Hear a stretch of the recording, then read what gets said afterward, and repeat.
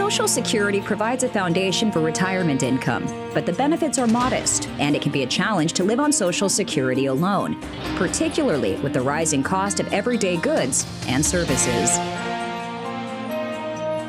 Hello and welcome to Rural America Live with AARP. I'm Christina Loren. Social Security is a key component of the American retirement plan, but many of us don't completely understand how to make the most of it, and failure to understand your options can be costly.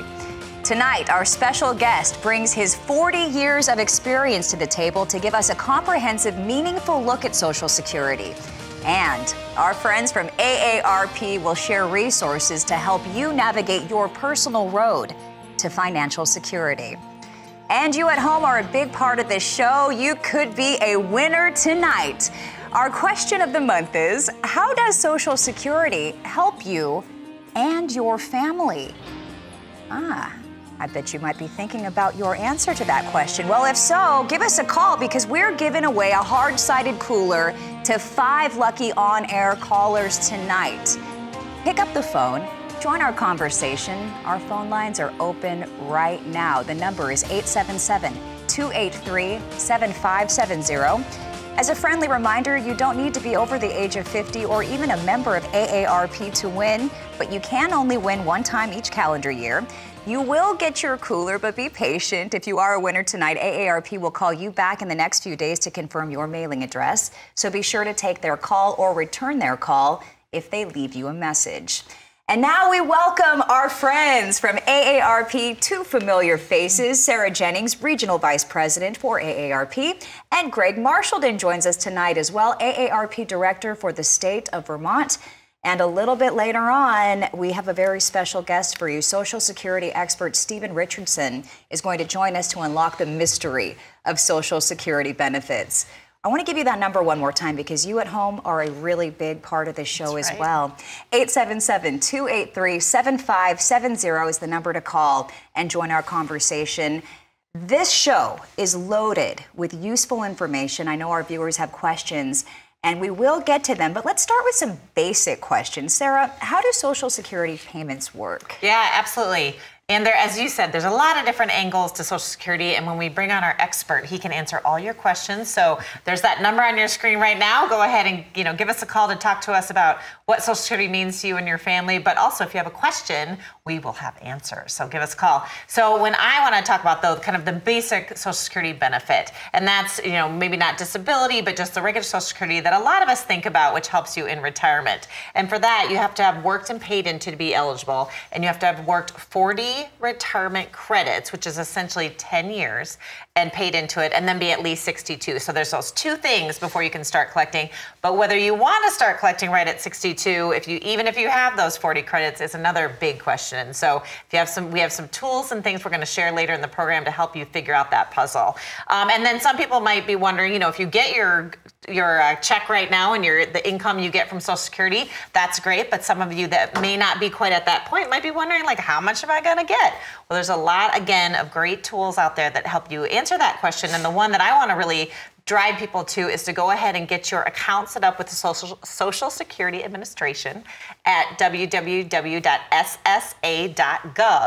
and go ahead and take those easy steps, put in some information, and then you will be able to, at that site, be able to see what your estimated benefit will be when you're ready to claim, and it can give you some different again, keys to that puzzle so that you can figure out when it might make the most sense. If you haven't paid into Social Security, there's a chance that you will not be eligible. However, as I said earlier, there are different components to the program, such as the spousal benefit. So there might be a situation where you will receive a benefit even if you don't have that 40 retirement credits. So we're ready for those questions about your situation. And again, in the second part of the show, we hope we get lots of different questions we can get to. Absolutely. Yeah. I know AARP is very concerned about the lifestyle that everybody gets to live, especially as we age. Many people want to age where they are. They don't want to have to move. And so the Social Security payment is incredibly important. Now, something that we did see was a pretty significant increase. And with the large COLA increase this year, unfortunately, scammers are out there making the most of it. Greg, what should we be on the lookout for? Well, you know, all good things, right? So the COLA increase this year really got scammers and criminals very excited because obviously a COLA increase meant more money into the pockets of Social Security folks who need this money. So the increase created, frankly, an array of problems. And what we're seeing out there is a bunch of scams. And so we're going to talk about a couple of them tonight, but one that I really want to talk about is called, and make sure I want to get this right here, it is called Spray and Pray, as crazy as that sounds. But listen to this. With the software programs that people can buy or just download, frankly, for free, these scammers can dial out millions of phone numbers in a matter of minutes. And they can do that also by targeting places where there's large populations of older Americans. So if you're dialing out millions of numbers and maybe only scam 10 or 15 people on a given day, that's $40 or $50 or $100,000 those scammers may take in one day. And that's a pretty good day's work for those criminals. So you got to ask for, make sure that you're protecting yourselves. One of the things that they're doing here is that they're saying, oh, we're going to help you here, and you're just going to give us a bunch of your personal information, and we're going to process this fee for you to make sure that the COLA increase comes through to you, which, of course, is a giant scam and a way for them to get your personal information this time, but they're going to be able to use it again and again and again. So what happens to you once could happen to you twice, 3 times, 4 times. And this is common with scams all across the board. And then finally, they use, again, other software technology called spoofing. So when the number comes in and you look on your caller ID, it says Social Security Administration. So you pick up the phone, right? This makes it very dangerous. Important thing to remember, Social Security Administration or anybody that works for the Social Security Administration will never, ever call you on the phone and ask for your personal information. So don't give it. Again, the best advice with these phone calls is that if you don't recognize the number coming in, don't pick it up, let it go to voicemail, and if it's a real caller that's someone that you know or your doctor or your grandchild, then you can call them back. But it's a very sophisticated scam, and with the increase in COLA payments and more money going into the pockets of people 65 and older, this made it for a real rich opportunity for scammers to prey. Yeah, that's really tough because, I mean, even me, after hearing this from you moments ago, if I saw the Social Security Administration on my phone, I would really want to pick up that call. Absolutely. You have some more tips for us, as I do. And on that Social Security Administration example, again, they won't call and ask for information. So if there's an issue that you're having with your check or you think you might need to, you can go into the local office. You can make that call proactively. So that's one tip we always talk about with people. If someone's calling you for information, take a breath. That's my number one.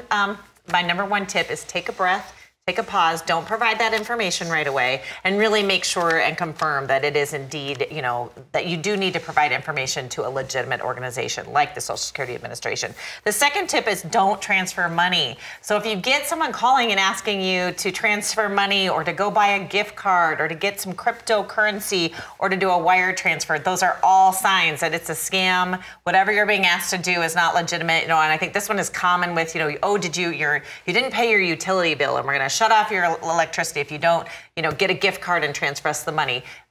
Those are huge red flags when people start asking you for money urgently. You know whether you paid your bills or not. And again, if there's a question, call your utility company or whoever it is that's called you and be proactive about it. The third tip is just to be skeptical. It's unfortunate, and especially I think all of us in rural America, we want to trust each other, but unfortunately in this day and age, you really got to be skeptical and really do question. If someone's asking you for personal information or money, be skeptical and definitely do your homework.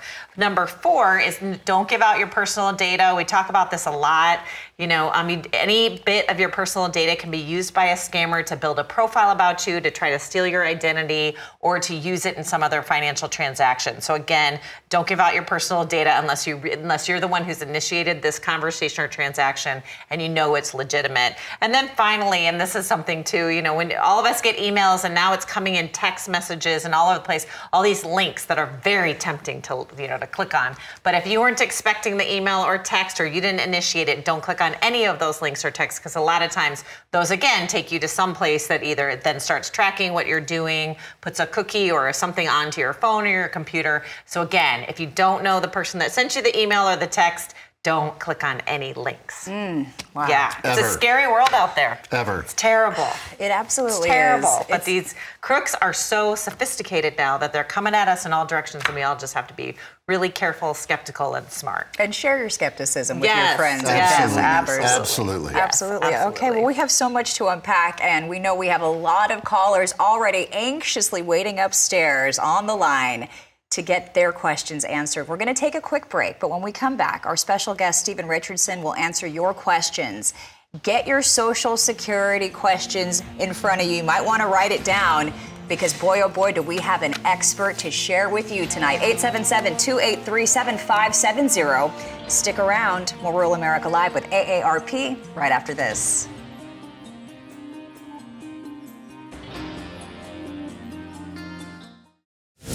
How do I apply for Social Security benefits? For retirement and spousal benefits, you can apply online once you've opened a My Social Security account at ssa.gov. You can also apply by phone or by visiting your local Social Security office. What information or documents will I need when I apply? You'll have to provide your date and place of birth, marital history, and your number of children. You'll also need to know start and stop dates for any jobs in the last 2 years and report income from any self-employment in the last 2 years. Have your most recent W-2 or self-employment tax return ready. If you're a veteran, you'll need your dates of service and may need your service papers. You might also need your Social Security card, birth certificate, and if you were born abroad, proof of legal status. Also be sure to have your bank account type and number and your bank's routing number. Social Security needs this information to set up direct deposit for your benefit payments. What if I'm applying for survivor benefits? If you're applying for survivor benefits, online is not an option. You can only file by phone or in person and should have the same documents I just mentioned. To learn more, go to aarp.org/Social Security.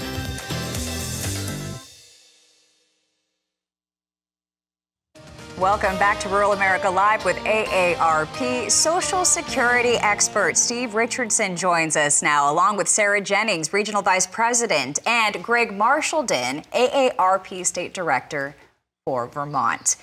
All that's missing from this table is you. And our phone lines are open now. We want to hear from you tonight. Let us know, how does Social Security help you and your family? Or maybe you just have a general question.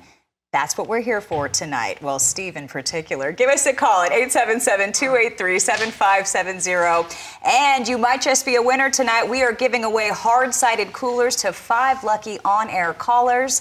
It could be you. 877-283-7570. Good luck to you tonight. Steve, welcome back. We're so excited you're with us again. You joined us last time about 6 months ago. And before we head to the phones, let's talk a little bit about your background if we can. You were with the Social Security Administration for 40 years. 40 years. What are the top questions that have amassed over that amount of time? Yeah, it was a great 40 years. It was a great organization to work for, to be sure. You know, we did a lot for the American public. It was a vitally important program that everybody, I can honestly say, for all the people I worked with, they really took it to heart and they really worked hard at their jobs. So I've got nothing but high things to say about the administration itself. As far as common questions go, the rules can change sometimes with Social Security. You do see them change. One we get is, can I draw from my spouse's account and delay my own until later in life? And this is one of those rules that changed. People would often ask me when I go out and give presentations, and I've done many of them, they'd say, Steve, can these rules change? And I would say they can change tomorrow. And Congress can change them. And there was an act in 2015 that basically changed the answer to that question, because prior to 2015, the answer was yes. You could draw from your spouse and delay your own till later in life. It was a very attractive claiming option at the time. Congress in the Omnibus Reconciliation Act of 2015 basically put the kibosh on it and said that, for 2 worker households, of which this option was really geared to, 2 worker households, that Social Security stepped in and said, look, you 2 worker household people, you're going to collect, there's only one person you're going to collect Social Security from, and that's yourself. And that's what fundamentally changed these rules, going forward. But it's an excellent question. And I'll say this about questions in general. When you're talking about your Social Security income, all questions are good questions. All of them. You should be asking questions. This is a pivotal time in your life. These are extremely important, questions to ask regarding retirement preparation. It makes up, 40% of your pre-retirement income. Absolutely. So when would I be eligible then to draw under the account of my spouse? Well, in terms of, another great question. Social Security in 1935 launches the retirement program, right? In 1939, it acquiesces and adds spousal benefits and survivor benefits to the law. Enormous benefits. And spousal benefits are in general terms, generally speaking, a spouse, you have to be at least age 62. You could draw from your spouse, provided your spouse themselves files for their own benefit, number one. And number two, your own benefit, your own spousal yield, the amount that you're eligible for as a spouse has to be less than your own. Wow. Right? If your own is more, you have to draw your own. So it's not that the 2015 rules made the decision to retire and when to file easier, but it really cut to the chase, and it really had people thinking more, hardline, streamlined in terms of age and income. What's the best time to go? Because that's what this is all about, right? You have to know all these rules so you can decide what's the best time to go. Yeah, it's tough, especially when you think of 50% of marriages now potentially ending in divorce. Of course, the rules had to change a little bit. So we'll get a lot of questions just like that tonight. And that leaves a line open for you to call in with your question. I want to make sure you have the number, 877-283-7570. Our first stop tonight is Louisiana, where we join our first winner. Thanks for joining us, Pamela. We're glad you're with us. Go right ahead with your question. Hello. Can you hear me? We can. We can. All right. My husband and I both worked, and we both paid what I paid into the schoolhouse retirement and into Social Security for long enough to allow me to draw a small Social Security check. Now, my husband didn't do that, but he draws his Social Security. Now, when he passes away, and that may be a long time and it may not, but do I have to give up my Social Security and choose his if it is the bigger one? Or can I draw both Social Securities, his and mine too? Yeah, do I have to make a choice? It's a very good question you ask. And you spoke about the school system. Was this a school system that you paid FICA taxes on? Was it a school system that you didn't pay into Social Security when you were and that qualified you for the pension going forward? Or did you pay into Social Security while you were working for the school system? Do you know? It sounded like she did both, but I'm hearing that we did lose our caller. We lost Pamela. Okay, it's a really good question. So the cut to the chase on the last question, which is really the most important. Can you collect both? And the answer is no. Social Security will always pay the higher of the two. Always pay the higher of the two. If the survivor yield is higher than your own benefit, than your spouse's, than your own benefit, you would go to the survivor yield. You would collect as a survivor. Now, depending on your age, surviving spouses have enormous flexibility. You can draw survivor benefits as early as age 60. You can't draw your own until you're 62, so you'll have options at 60, provided you're no longer working. You can draw the survivor rate at 60 and switch to your own at 62. You can draw the survivor rate at 60 and wait till 70 to draw your own, and your own continues to grow, and you get those delayed retirement credits beyond your full retirement age. Or you can draw your own at 62 and then wait till your full retirement age to draw the survivor benefit, because the maximum survivor yield is payable when the surviving spouse reaches their full retirement age. It does not increase beyond that. So there were some really good questions there. And again, I think fundamentally, I think the question you really want to, zero in on is Social Security will always pay the higher of the two, not the combination of the two. Excellent. Let me add just one thing too. My father passed away last December. Just to Steve's earlier point, the folks at the Social Security Administration were incredibly easy to deal with, were incredibly helpful to make this happen. My father had a higher benefit, so my mother was entitled to that benefit. But as Steve said earlier, these are really dedicated social servants.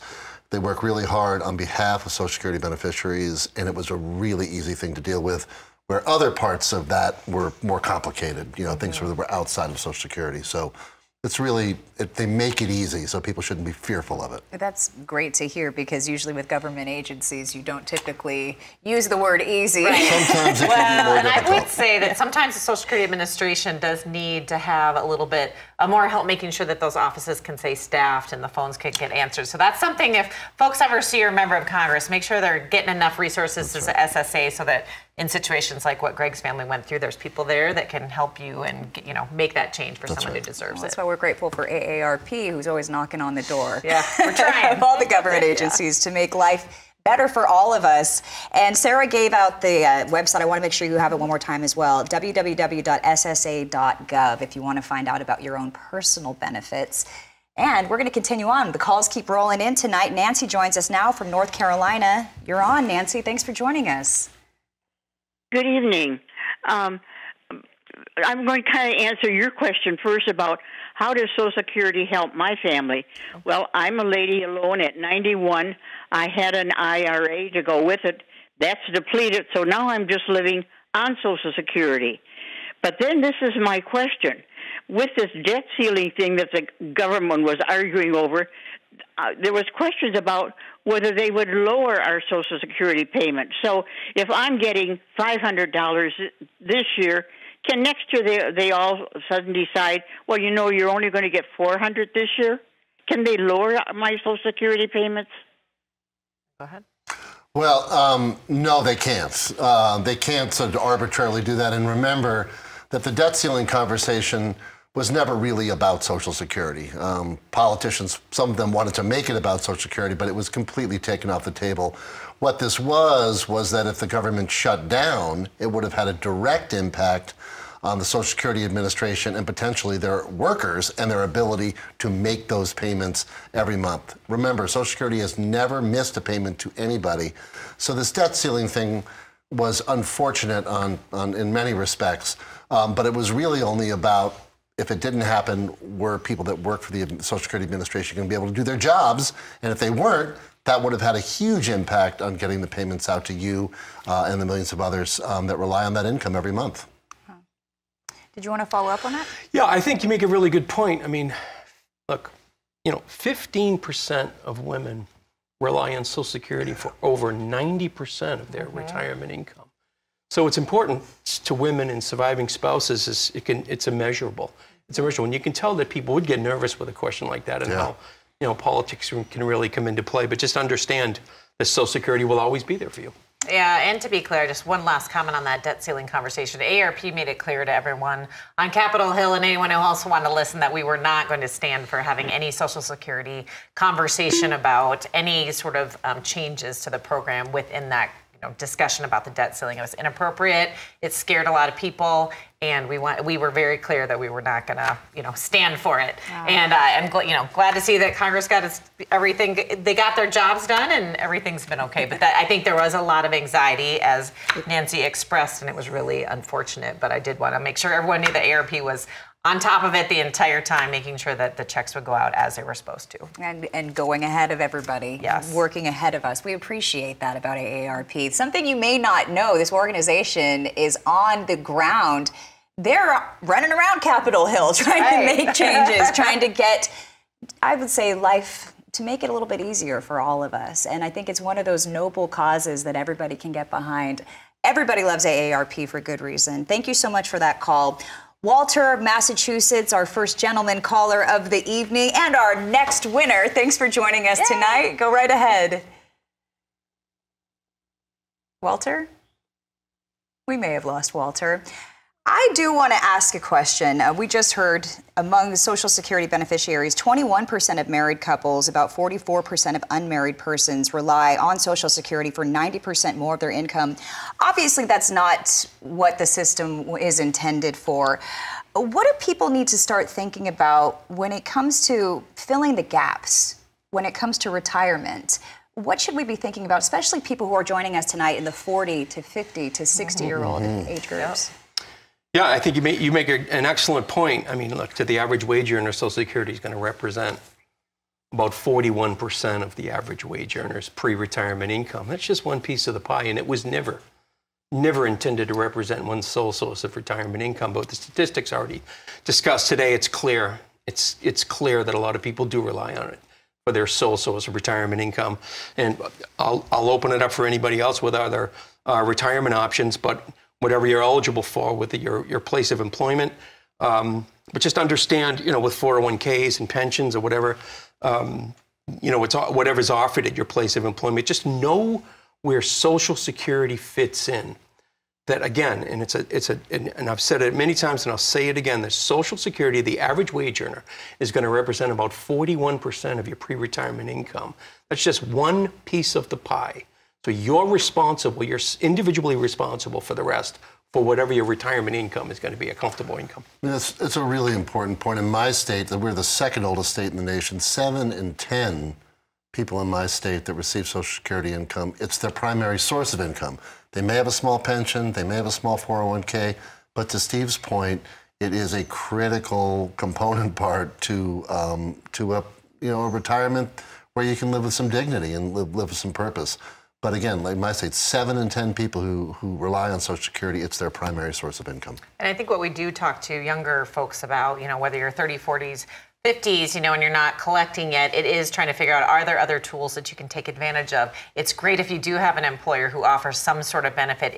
I think the best advice I ever got was in my first job, an older employee said to me, you got to put away something, do something into the 401k, even if it's $20 a pay period. And I took, I took that to heart, even though at the time it didn't feel like I could do it. So I just encourage people to really, if there's some sort of benefit at your, or program at your place of employment, take advantage. There's good old-fashioned savings, of course. And then the other thing that we at Aarp are working on is really advocating for programs to be in states and cities called Work and Save, where if you don't have an employer program, maybe there's a way to make it easier for employers to offer it to you. Maybe there's another way you can get into savings. So we're working and trying to get creative on how we help people have more tools at their disposal, because it's hard.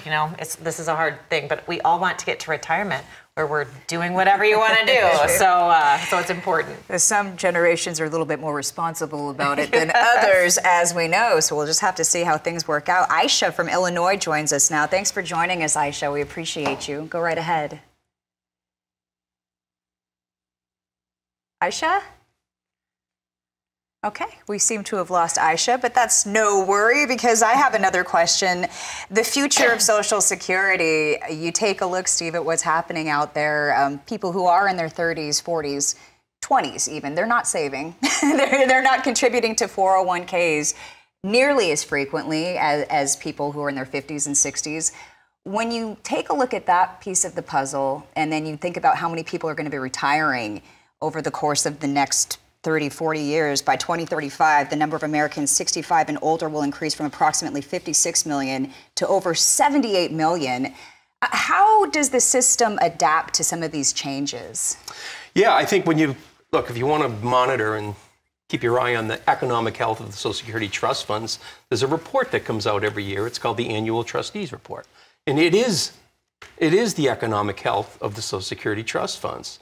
And it's estimated right now, the actuaries have estimated that with the number of people paying in right now and the number of people who are collecting right now, by 2034, 2035, there'll only be enough money coming in to pay about 80% of benefits going out. Now, clearly that's unacceptable.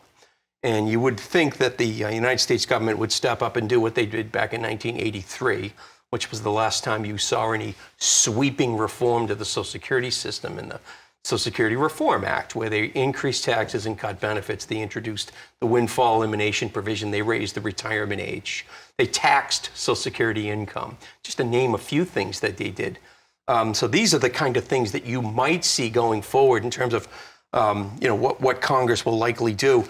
I would always go out. My 3 biggest pieces of advice for people when it came to Social Security was education, education, education. You can't overstate it. You have to understand, again, all the moving parts and the rules and regulations that sit within this program. You got to get your hands around so you can land on the all-important answer to the question of when. What works for me? And this is one of them. The trustees report and where we're going forward is one of them. Excellent. Okay. I want to make sure you have the number to call and join our conversation. It's 877-283-7570. We are going to Missouri, where Teresa joins us now. Thanks for joining us, Teresa. Go right ahead. Thank you so much for having me on the show. I have a question concerning the taxes you pay on your Social Security. I am collecting Social Security now for 4 months. I'm still working full time. But I'm not having any taxes taken out of my Social Security. What is the percentage of income I need to be saving monthly so I can be able to pay the taxes at the end of the year? Well, it's a little complicated to give you an exact number, but let's talk about taxation of Social Security income, right? Part of the 1983 Social Security Reform Act, Social Security income became taxable income. But as we all know, that income that's generated as a result of the tax goes right back into the Social Security trust funds. That's why it was on a Social Security reform bill in the first place. But let's just talk about the brackets and what you're going to be paying. When does your Social Security sort of kick in? When does it become taxable income? If you're filing an individual tax return and your combined income is between $25,000 and $34,000 a year, 50% of your Social Security income is taxable income. If on an individual tax return, if your combined income is greater than $34,000 a year, 85% of your Social Security income is taxable income. If you're filing joint returns, it's $32,000 and $44,000 respectively, right? So at the end of the day, if you're filing a joint tax return and both you and your spouse are drawing Social Security, and if your combined income is greater than $44,000 a year, 85% of your Social Security income is taxable income. I'll say this to close out. You can request through the Social Security Administration that taxes be withheld from your check. And you can do this with relative ease. It's a form that needs to be filled out. You can find it on the socialsecurity.gov website. And you'll get in touch with your local Social Security office and you'll submit an application, request to have these taxes withdrawn from your Social Security check. That's an option for you. Okay. Something you don't really think about is that you're going to get taxed on the Social Security check. And there's still a handful of states out there like mine, although we've done some work on this, that tax Social Security benefits at the state level, which AARP is opposed to. So we have to, to be taxed once, to have that money go back into the trust fund makes all the sense in the world, to keep solvency so we can keep the program moving forward so that it can pay its full benefits, for many, many years ahead. But to be taxed twice is simply unfair. So we have states out there that are fighting that right now. We've done some work in Vermont. There's been some work done in Minnesota this year and some other places where those taxes are being, state taxes are being cut dramatically or frankly eliminated altogether at the state level. Wow, good work on that. Please keep us up to date as well on your progress. That's awesome. Okay, and by the way, Teresa, congratulations. You are a winner tonight. That leaves a line open for you to join our conversation. 877-283-7570 is the number to call. Marcus joins us from the Lone Star State. Thanks for joining us, Marcus. What's on your mind tonight? Hello. I was talking earlier about getting evaluated now for a possible disability from it's a 20-plus year accident, and starting to have issues nowadays. I'm only 58. We'll be 59 in the new year. But I was wondering what the process was again about setting up the account or being ready, trying to be proactive and have things ready in case something, comes up and they start to issue the Social Security, and what is it that I really need to look for? Yeah, I mean, you make a really good point, and the most important point you make is that Social Security is not just a retirement and a survivor and a spousal benefit, is it? No. It's also a disability insurance benefit. And the program you're referring to would be Social Security Disability Insurance, or SSDI. Essentially, what you're filing for is an early retirement. I mean, mathematically, because if you're found eligible, and I'll get into it in a minute of how you would go about filing, but in terms of how much you would get, you would look at your Social Security statement and go to socialsecurityssa.gov, create an account for yourself, and draw down your Social Security statement, and you'll find that the benefit mirrors basically what your your payment would be if you waited to your full retirement age to draw. It's essentially what, in general terms, that's where the money lands. Because if you go at 62 for retirement, you're going to be drawing a reduced benefit. But if you're 58 years old and you file for disability and you're approved, you'll be filing and collecting as if you're 67 years old, essentially. So that's where the money comes in. Social Security has made, strides, leaps and bounds over the years in terms of offering up options for people and how they can file. SocialSecurity.gov allows you to file online. Now, the beauty of this, once you create an account for yourself, is you can start the process, and then you can come back to it. You can log off, then log back in the next day, or later on that day, or within the a 2 or 3 or 4 day period. However long it takes for you to complete the applications, because they are lengthy, and they are lengthy, because they want to know a lot of information. What I would tell people over the years, when you're filing for disability benefits, people would always say, should I tell them this or should I tell them that? Would come up to me after presentations. Tell them everything. If you have a bad back, they want to know what life is for you over a 24-hour period. You get up in the morning, you make a pot of coffee, you can't even walk across the kitchen floor with a full pot of coffee. You have to sit down in a chair, for more than 45 minutes, an hour a day, just to rest, and then you get up. And so it's this kind of detail. That's really what you want to give them. You give them every possible thing, all the medications you're taking, doctors and prescriptions. You can help yourself in the process by letting your doctors and your medical providers know that you filed. Right? Let them know that you filed so the medical information can be expedited and sent in when Social Security requests it. Well, Social Security is looking at, I'm thinking it's probably between 3 and 5 months on average to process a claim right now. And I'll say this statistically, that 4 out of 10 who file, it's about 3.9, 3.8. It hovers 3.8, 3.94 over the years, are approved the first time they file. The definition of disability, to close out, is to suffer from a condition that's severe enough that it's going to keep you out of work for at least a year or have it result in your death. That's the definition they follow. Every case is different. And I'll close with this. People would always ask me, they would describe their condition to me after I'd give a presentation, wondering if they should file. And I always had the same answer, and any Social Security employee would have said the same thing: file. And then you said 4 out of 10 are approved the first time. Would you recommend that someone go back and try again, maybe appeal that process if they don't? Yeah, you are afforded due process. You can argue any decision that the government makes, including your disability decision. If it doesn't go to your liking, you can file an appeal. Okay. And it's a process that, again, you're going through a different medical examiner will review the case. It gets looked at with a different set of eyes. This gentleman here makes a really good point. Okay. At his age, he'll start, 58. His condition could get worse. That's right. And I love how he said, I'm young at 58. Yeah. I love that. That's music to my ears. Thank you so much for that call. We appreciate you, Marcus. Mike joins us, a winner from West Virginia tonight. Thanks for joining us. Go right ahead, Mike. Yes, good evening, all. I had a two-part question. The first thing was, I didn't know if there was a formula or anything available to figure out how much I needed to pay in, or what was the average Social Security payment. And also, if I receive a pension, would it be better to claim the pension other than the Social Security, or can I claim both when I retire?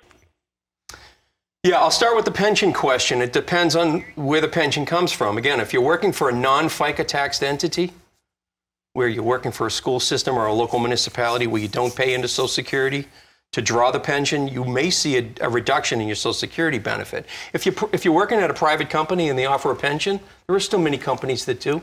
You can freely collect that pension and freely collect your Social Security benefit at no reduction. Absolutely. As far as the average benefit goes, it runs about $1,600 to $1,700 to $1,800 a month in general terms. Now, when you say a formula, as Sarah had pointed out earlier, what's the qualifications, the basic qualifications for retirement benefits? And it's 10 years of work. You have to earn what are called quarters of coverage, right? And a quarter of coverage this year is $1,640. So every time you earn $1,640, you've earned yourself a quarter. If you started working back in your 20s, by the time you were 30, you had your 40 quarters. But here's the kicker to close out. Social Security doesn't look at your highest 10 years to calculate. That's just the bare bones minimum requirement to get money. They look at your high 35 years of work to calculate your payment. Go on socialsecurity.gov. There's an estimator, a calculator, that'll give you your monthly benefit payment. Well, if I could just add quickly, I think the other question or the issue that he brought up is an interesting one in that having that pension might allow you to delay claiming your Social Security benefit for a few years, giving you a higher Social Security benefit when you do claim. Now, it depends, you know, there's so many different factors, so that might not actually be the case in your situation, but that's the kind of thing you want to look at. And we do have these calculators both on AARP. We have a Social Security Resource Center at aarp.org/Social Security. And then also there are these tools also on the Social Security Administration website. So there are some places out there to go put in some different scenarios and try to have it figure out how you can get the most money and income for your retirement. That was, excuse me, a very good question. And again, a financial planner or someone that knows stuff about this is also worth consulting, because, as Sarah said, you can delay those Social Security payments and get a richer income payout if you've got a pension or a strong 401k that can get you there. But it's important to talk to folks that know a lot about this, so you're not making sort of an ill-informed decision that you might regret. Yeah, a financial planner can be worth their They weight in can be, gold. absolutely. 877-283-7570 is the number to call and join our conversation. Our next caller is also a winner. Mary joins us from North Carolina. Thanks for joining us, Mary. Go right ahead. Yes, I have a question. If there's a death of someone who does draw Social Security, do you have to send a check back for that month or the next month? I know there's questions about that. Yeah, it's a very good question, and it's frequently asked, you know, to be sure. Social Security pays the September check in October. They pay the October check in November. So the law says that you have to live the entire month to be eligible for the payment. So for example, if you passed away in September, on September 10th, if a check does come on November 3rd, it'll have to be returned. Or if it comes on the 2nd, 3rd, and 4th Wednesday of November, you'll have to return that check to Social Security or the Treasury Department. They're really fast about going in and doing Treasury reclamations in banks upon death. They're very fast. They're very, very fast with that once the agency is informed of the death. But that's a very good question. Okay, we still have time for your question tonight. 877-283-7570. We're going to pause for a quick break, but stay with us. More Rural America Live with AARP right after this. Welcome back now. We're glad you're with us tonight for Rural America Live with AARP. We still have a cooler to give away. I want to make sure you have the number. Could be yours. 877-283-7570. We're talking about Social Security, and Larry is our next caller, joining us from Missouri. Thanks for joining us, Larry. Go right ahead. I have a comment and a question in regards to Social Security. Is it one of those deals where when I started I was 13, made $179 for the year, and I worked Social Security. That didn't take Social Security until I was 76. And is there an age where you get to where you don't have to pay tax on, because I still have a full-time job, so is there an age where you don't have to pay tax on your Social Security? And I'm going to tell you a sad story. My mother was 16 years old, younger than my father. And just like that lady said, my mom died before she drew her first check, and we sent the only check she got back to Social Security. Yeah. So is there an age where you don't have to pay tax on your Social Security? Yeah, the short answer is no. If you continue to work and earn a wage, you will be paying Social Security taxes.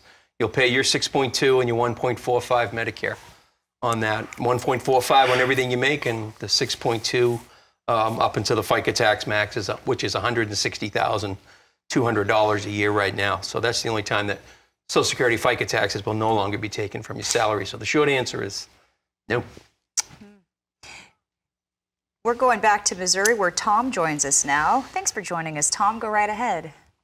Yeah, I have a question. My retirement age is 67, and I have all my other stuff, my pension stuff set up to get out at 65. If I get Social Security, I take it at 65, how much am I going to lose per month versus at 67? Great question. Yeah, it is a really good question. It's about, you know, and this is, a lot of people, you got to really get your hands around this. This is really important. You're eligible to go at 62, but for the years from 62 up to 67, so prior to your full retirement age, the yearly reduction percentage-wise can be 6.8, 6.97%. It's when you delay collecting beyond your full retirement age is when you can see an increase of your Social Security check of about 8% per year. So in terms of the reduction, you know, about 6.8% per year, 6.9% a year, if you were to go at 65 or 2 years earlier. Again, there's a calculator on socialsecurity.gov that'll give you the exact amount.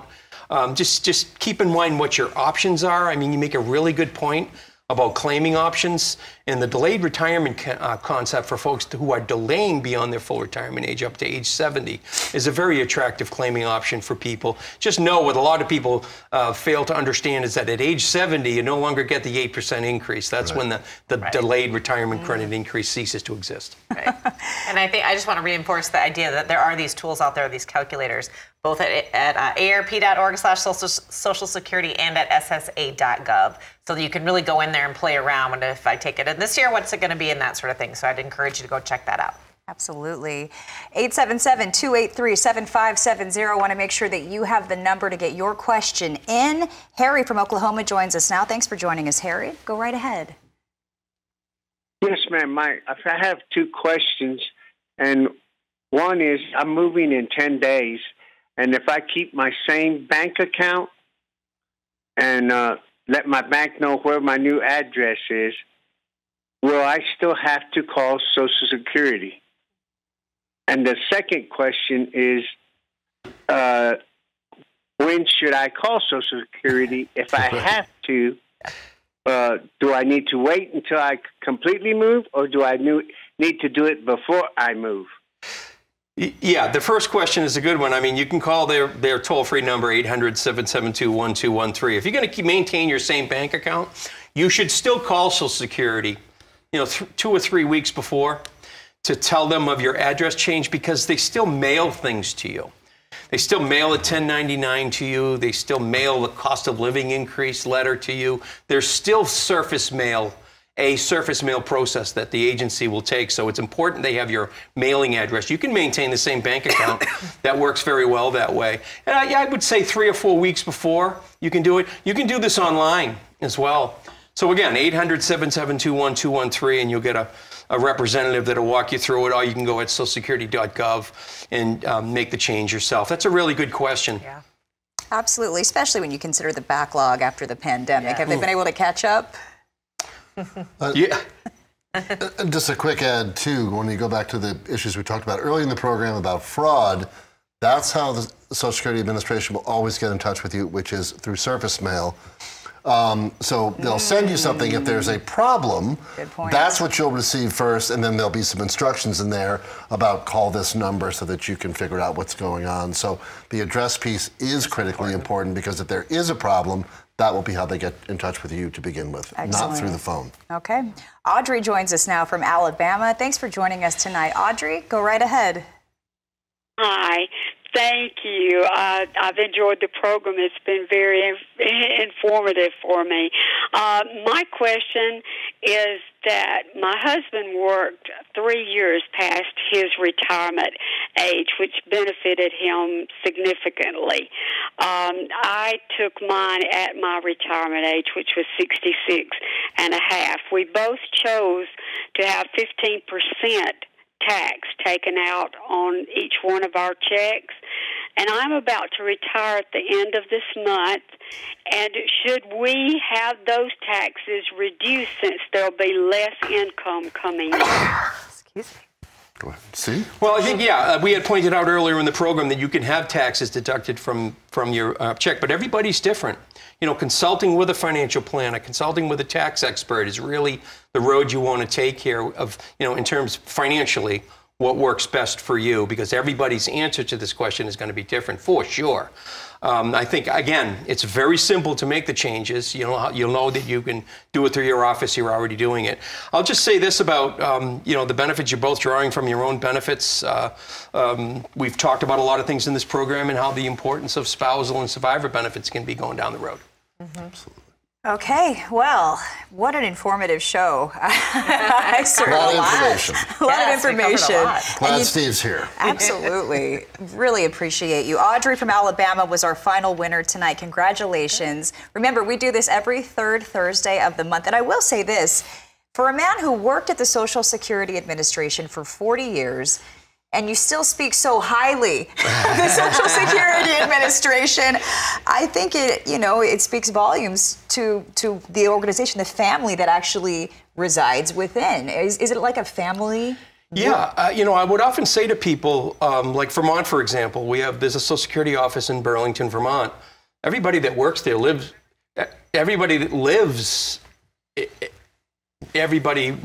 in the Burlington area. Yeah. So I mean, if you're in Boston, the people that work in Boston, where I'm from, they're all, they all Boston residents in the offices that exist around there. So it's a big part of it. It's a big part of the community, and it's vital that these 1,300 offices continue to maintain their presence. And is that long-term employment like you with the 40 years? Is that something that's common? It can be. It can be a very rewarding, profession for you. I mean, if you're dedicated to it and you're ready to work hard and learn and keep yourself up on the rules and help people. Yeah. There's a big part of that there. It's a driving force behind it.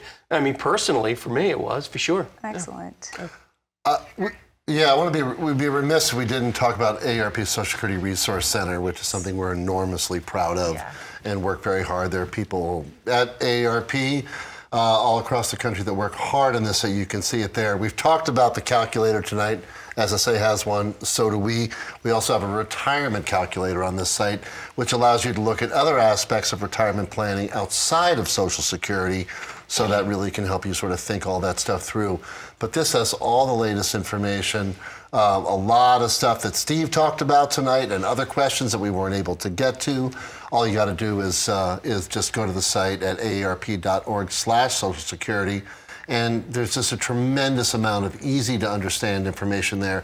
We encourage all of our members and anybody else to go there if they need to have questions answered, use the calculator, or find out where they might need to go for additional information. And hot tip, on that website, there's a place to ask an expert, and the expert might just be Steve. So if you didn't get your question answered tonight, you might want to go there and ask your question that way. Oh, that's a great direct line to you, Steve. I appreciate that. Do you have any final thoughts for our viewers tonight? Oh, just, pointed out earlier in the program how important it is to be prepared.